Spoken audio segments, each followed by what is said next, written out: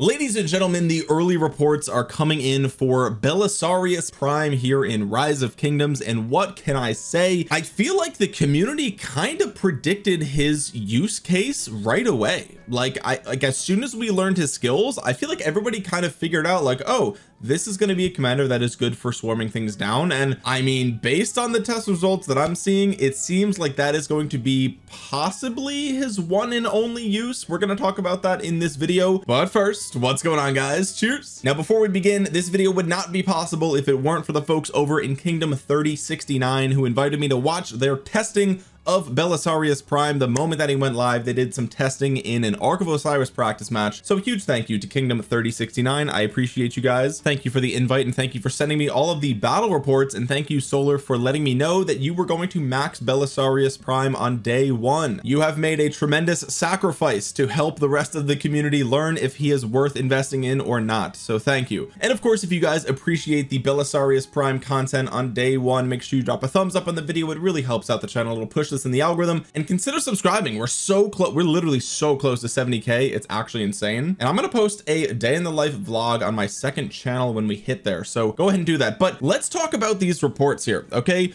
first of all, the first thing that I want to point out here is a sort of, this is a little bit, I'm gonna be a little bit self-indulgent here because this is a little bit of an I told you so moment. Okay, Belisarius Prime's expertise, there was a lot of people confused as to what his expertise was actually going to do when they first saw this be revealed. Okay, and I right away was like, this is going to be a debuff on the target, guaranteed 100%.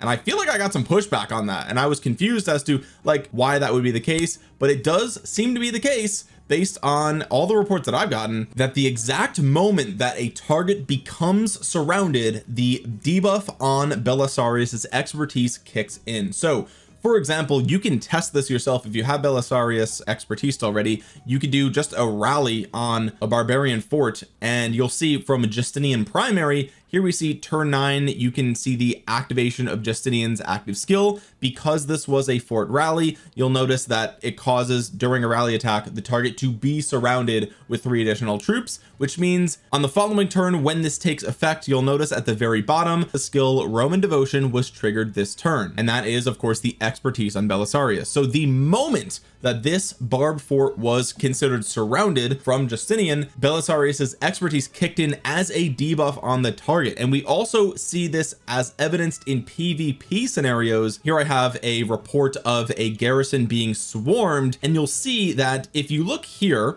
it's important to note the order with which these troops are hitting the garrison. Okay, so we have a Gorgo Heraclius, and you'll see the very first army to hit it was Ashurbanipal Henry. Then we have Boudica Nebu, and we could scroll down here, and the first time that we see Belisarius hit the garrison, we could take a look at the battle log, and we will see on turn 1 that Belisarius's Roman Devotion was triggered. Now, why is this? Well, that's because all of these other armies that hit before them are surrounding the target. So the moment, and this is Solar's second army here, the moment that this army touched the garrison, it was already applying the 12% all damage taken increase to the garrison, because remember, we're looking at this report from the garrison's perspective. Okay, so in the battle log, the moment that Belisarius touches this garrison, the garrison is actually taking 12% more all damage as a debuff. Even on turn 2, you can see that it says our side gained 12% increased all damage taken due to the bleeding effect. So this is a debuff, a bleeding debuff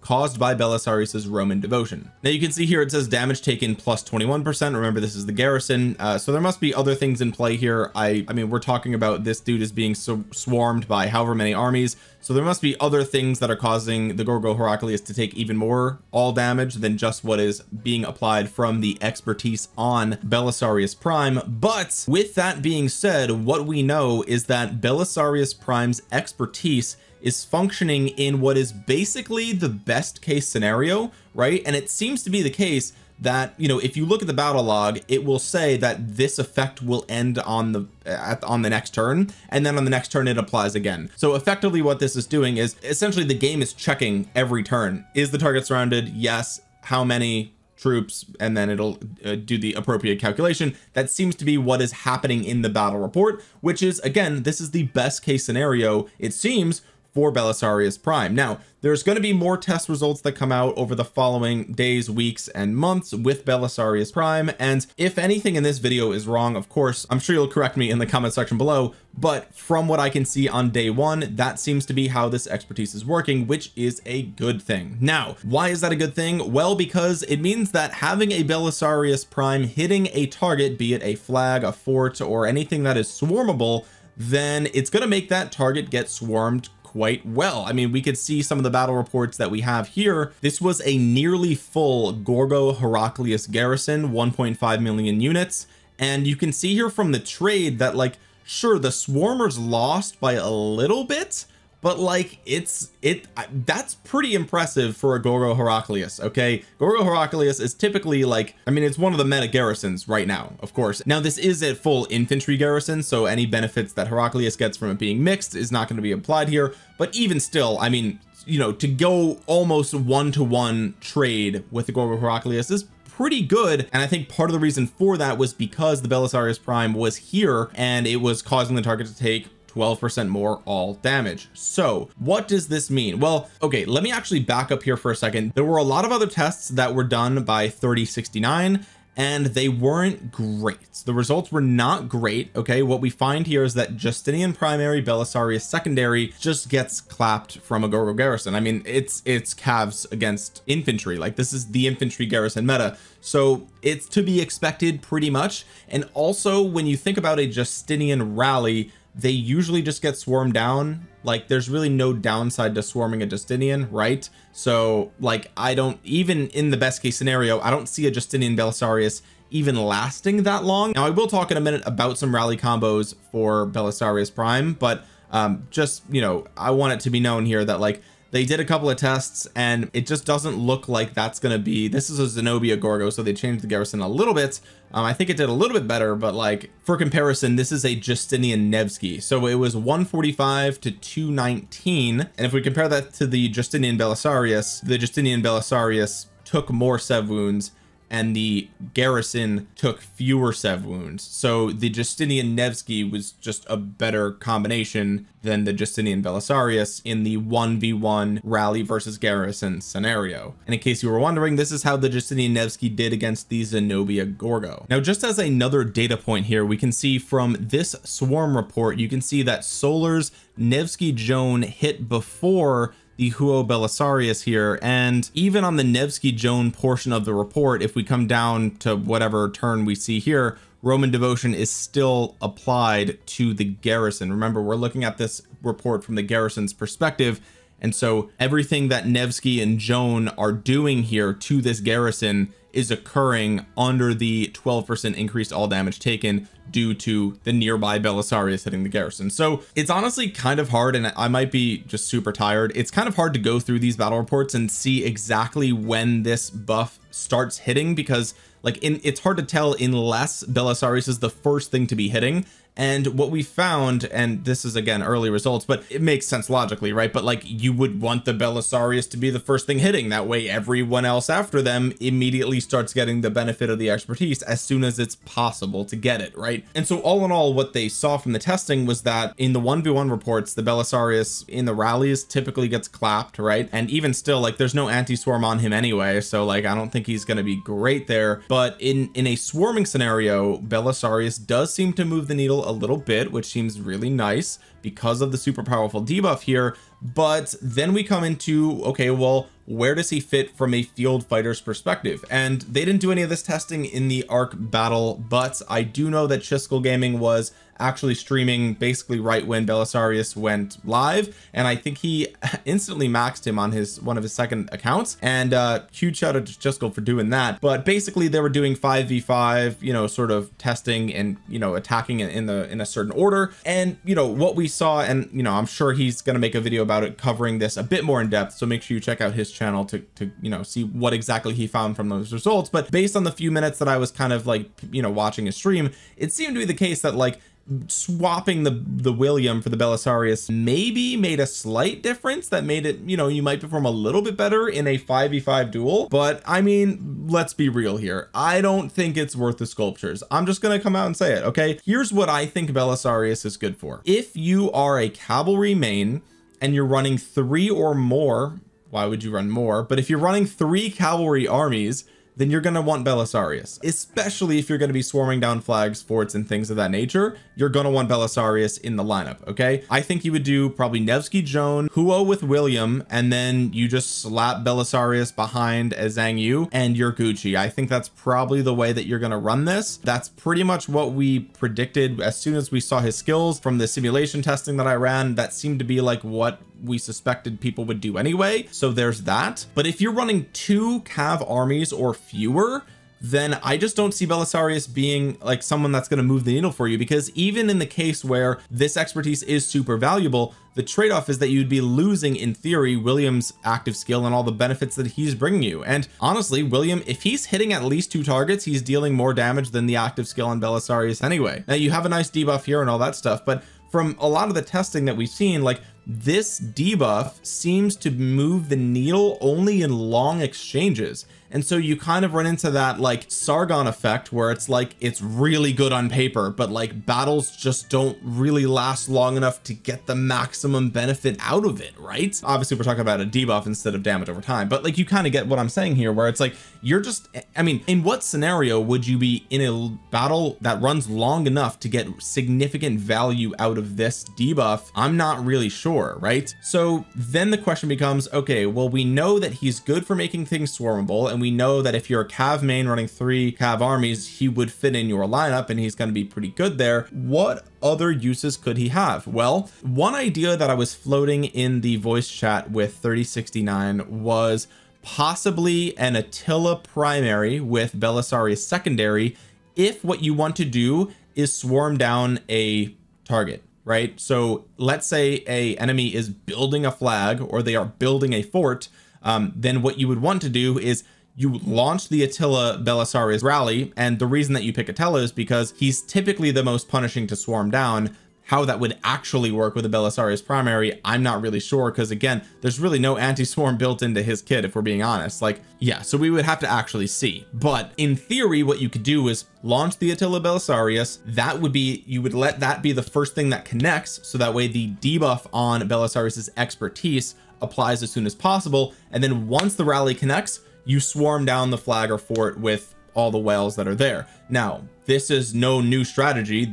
This is how people swarm things down always. But the benefit of having the Attila Belisarius is that it is a rally there that is just causing everyone else to deal 12% more damage to the garrison. I think that's actually a really good strategy. Will it actually work? Will Attila Belisarius be, you know, sort of anti-swarmable enough to make this a thing? Who knows? Even if it is anti-swarmable, perhaps it would still be worth it to swarm down the Attila Belisarius, because the implication of having Belisarius connect could mean that your flag burns. So you might just take the negative trait against the Attila Belisarius anyway. That way you don't run the risk of your flag or fort being burned while it's building. That's definitely something that you could do. And even if it's not a building flag or fort, even if it's already built, this could be a strategy that you could use. Another strategy that you could do, and this could be with Attila Belisarius, or it could be with like a Justinian Belisarius, something like that, is that you would run it as a counter rally to something that's hitting a pass, right? If you're defending a pass and they are rallying you, you can counter rally with a Belisarius in the lineup, whether it's a Justinian primary or Attila primary or whatever it is. You can run it with the Belisarius and then push out of the pass when it's connecting and swarm down the rally that's hitting your pass.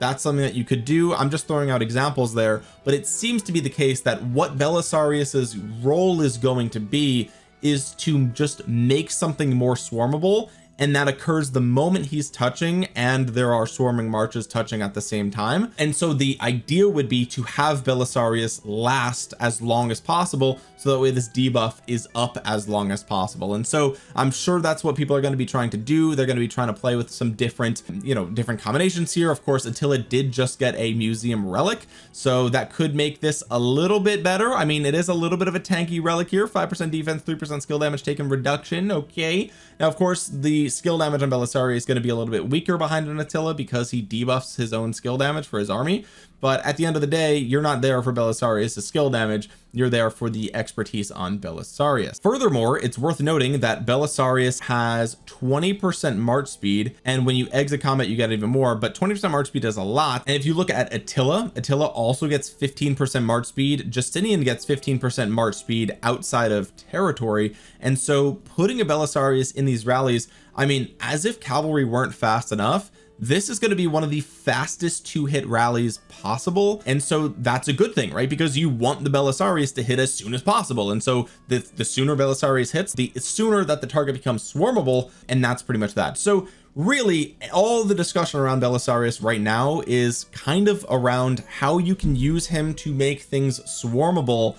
And that basically means that Belisarius is a toy for the whales. If you are a big swarmer, if you're one of the big players in your kingdom, you're probably going to want Belisarius, and that means you're probably going to run 7 armies or even 6. If if you're running 6 armies and 3 of them are calves, you're going to want Belisarius. But if you'll notice that most of the discussion that we've had in this video is about his expertise, which means if you thought you were going to do like a 5-5-1-1 or a 5-5-5-1 or whatever you thought the district, no, his value is pretty much in the expertise. At least that's what it seems to be from this day one, first 3 hours of testing. Like, that seems to be what people are going to care the most about. So this is not a budget build commander. This is mainly his exclusive use is going to be for the whales, and that's pretty much it. Okay, I think that is Belisarius useless? No, I think he has one crucial use, but if you're a free-to-play player, a mid-spender, low spender, whatever, you probably aren't going to run Belisarius. You're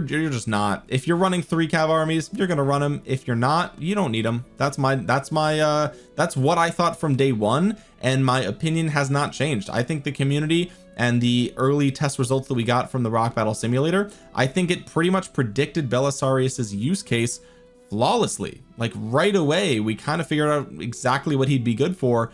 And it seems to be the case, like, that was the writing on the wall. Like, that seems to be what he's going to be known for, is just going to be good for swarming things down. It's also worth noting that because of this, he also might be good at zeroing player cities if you want to burn them real quick before they get online, right? So he might be used in city rallies, which again, typically, like historically, we see Attila as the primary there. So Attila Belisarius could be a nice city clapper. Okay, I saw a couple of early reports from Cali Cowboy. He sent me these over, so thank you for sending these to me. But it looks like this player got hit with a Nevsky Belisarius rally, and it was quite devastating. Now, of course, the unit disparity is huge here. There's way more troops in the rally, so like, of course it's going to perform much better. That's why you see the trade is so good in favor of the rally. It's because they have a million more troops, so it's like, obviously that's going to be the case. Of course, well, yeah, they took deads and the city didn't, so that's something else to consider. But yeah, I don't know.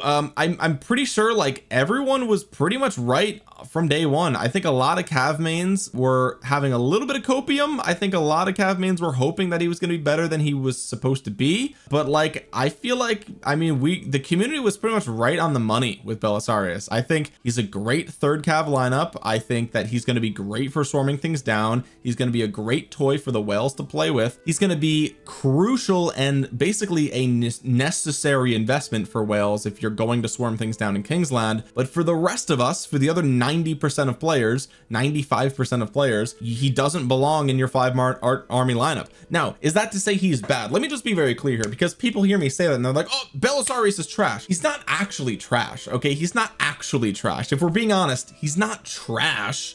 He's just not a significant improvement over William. So if you invest in him over William, it's like, it's probably going to be pretty close. I think William will probably output more damage, but Belisarius is more supportive. So it's a trade-off. He's not trash, but if you already have William, do you need Belisarius? No. If you already have Nevsky Joan Huo, do you need Belisarius? No. That's my 2 cents here. Of course, if you disagree, if you think Belisarius is great, and if you think he's got more utility than William, go for it. I think he's fine, right? He's fine. He's not trash. He's just, he's got one specific use case, and I think that he's going to do that one thing really well. And for the rest of us, we can save our sculptures until the next, you know, commander release, which should be infantry, and hopefully we get some absolute clappers for infantry gang, baby. With that being said, guys, I want to thank Kingdom 3069 one more time for sending me those battle reports and having me in their voice chat while they were doing this. I really do appreciate that. Of course, if you made it to the end of this video, drop a thumbs up on it. It really helps out the channel a ton. It helps get this video out into the YouTube algorithm so other Rise of Kingdoms players might see it. And comment down below your thoughts on Belisarius Prime. Is this exactly what you thought? Does this surprise you? Is he doing worse than you thought? Is he doing better than you thought? Let me know in the comment section below. And while you're down there, consider subscribing to the channel and clicking the bell to be notified the next time I upload a Rise of Kingdoms video. With that being said, guys, thank you so much for watching. This is Omniarch. I will talk to you guys again soon. Peace.